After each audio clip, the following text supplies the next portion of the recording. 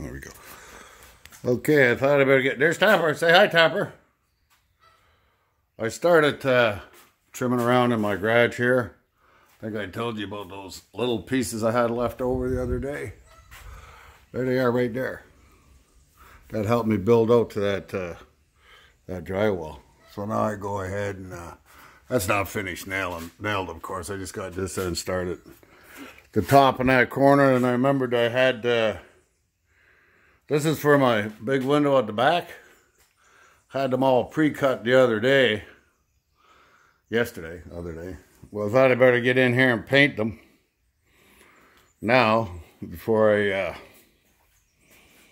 put them up, because it'll be easier to just paint that trim like over there. I wish I would have thought of this a long time ago.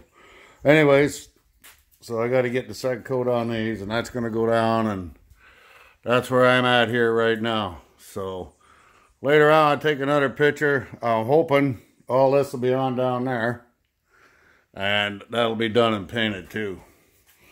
I bought this extra big sill right here.